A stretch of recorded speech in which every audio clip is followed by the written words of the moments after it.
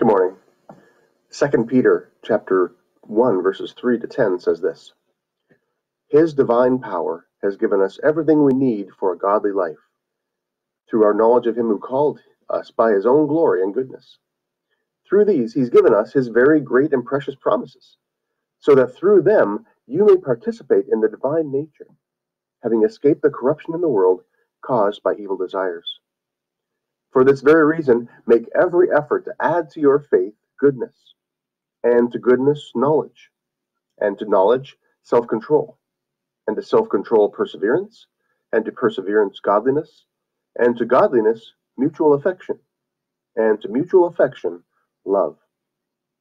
For if you possess these qualities in increasing measure, they will keep you from being ineffective and unproductive in your knowledge of our Lord Jesus Christ. But whoever does not possess them is nearsighted and blind, forgetting that they have been cleansed from their past sins. Therefore, brothers and sisters, make every effort to confirm your calling and election. For if you do these things, you will never stumble, and you will receive a rich welcome into the eternal kingdom of our Lord and Savior, Jesus Christ.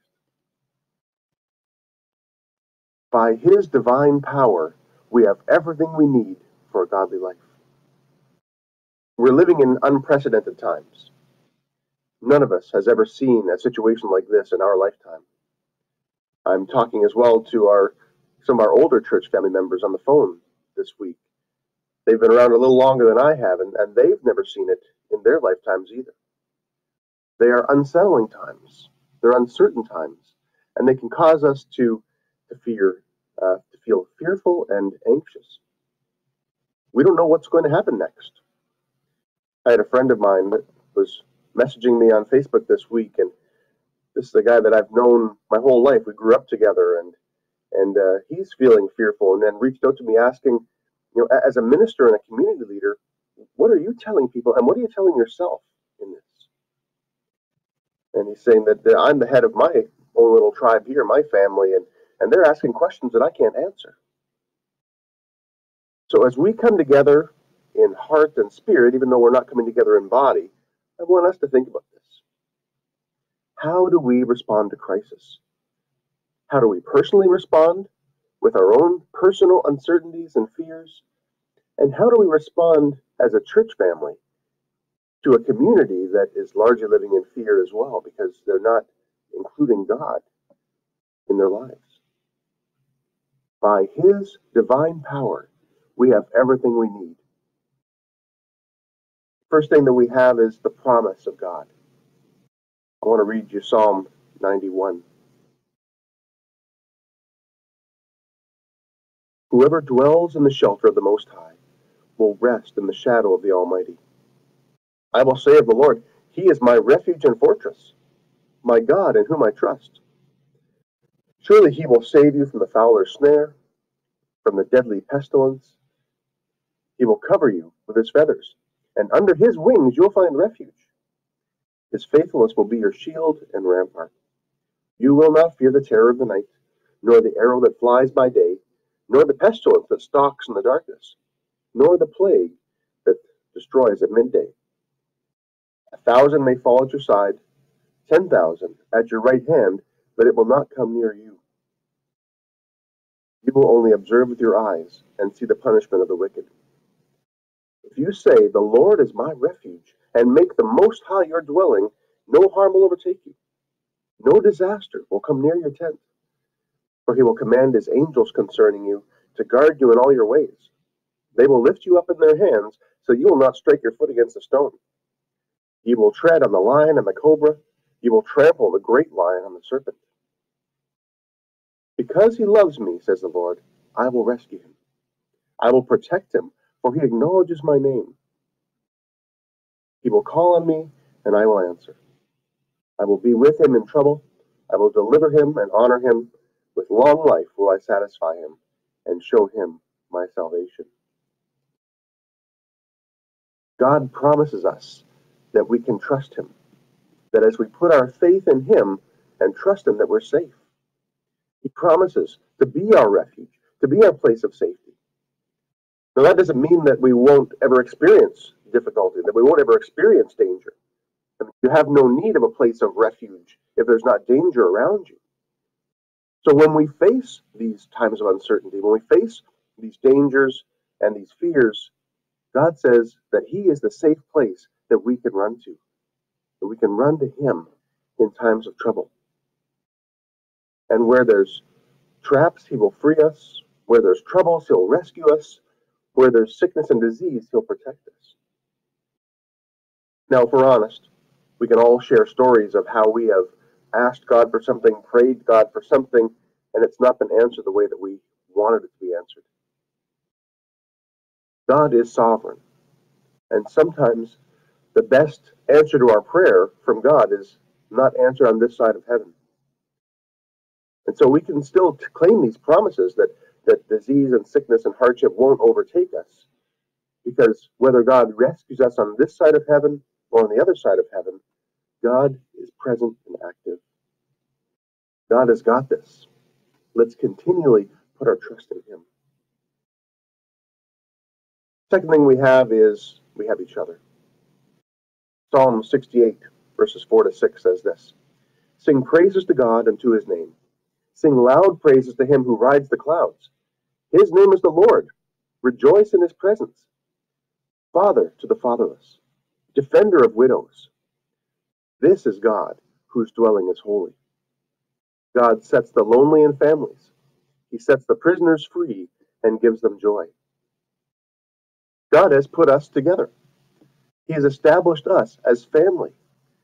He sets us in families to support each other. Church was God's idea. He's put us together as a family with Him as our Heavenly Father. So we're here for each other. Some of us will need encouragement. Let's remember to reach out to each other. Some of us might need practical help. We might need groceries or supplies delivered if we're in isolation. Let's remember to check in with each other.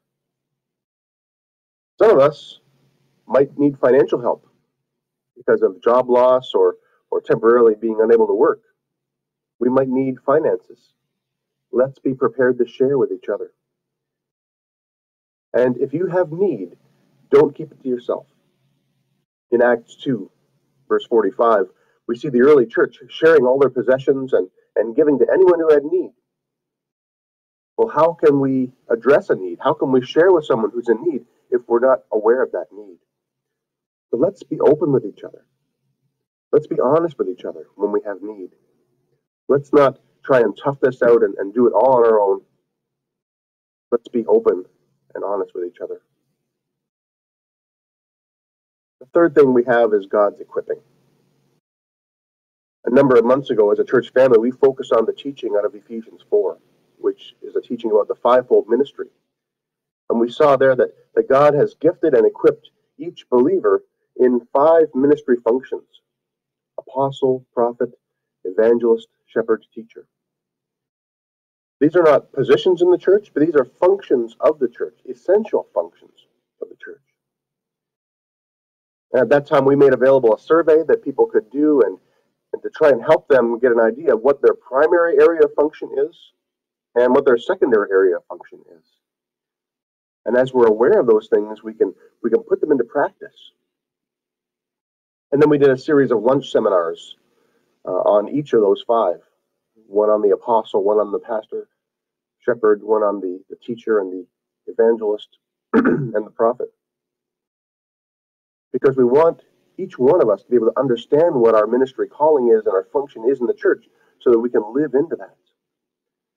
I think for too long, the church has relied on primarily shepherds and teachers and largely ignored the other functions. And it's caused us to be like a car that's trying to make its way down the road, but only 2 of its 6 cylinders in the engine are actually firing.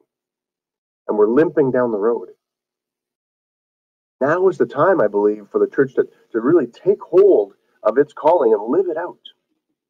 For us to understand what our calling is in the 5-fold areas. If you're an apostle, you're a visionary leader. You're the one that God uses to help His church see new things and chart new courses.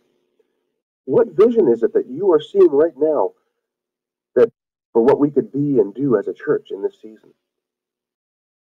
What opportunities do you see for us as a church to respond? What innovative and creative ideas are bubbling up inside you for how we can be a source of positive change in our community? Share those ideas with us and lead us forward. If you're a prophet, you're the messenger of God. You're the mouth of God, and you're the ears of God. You're the ears because you listen to God, what God is saying, and then you're the mouth because you bring that message to the church. What is God saying to us as a church about being a people of prayer? What is God saying to us that challenges us to be faithful to God's word and also to care for the marginalized, for those who are suffering the most through this crisis? Share with us what you're hearing. Help us to be faithful, worshiping, and interceding church.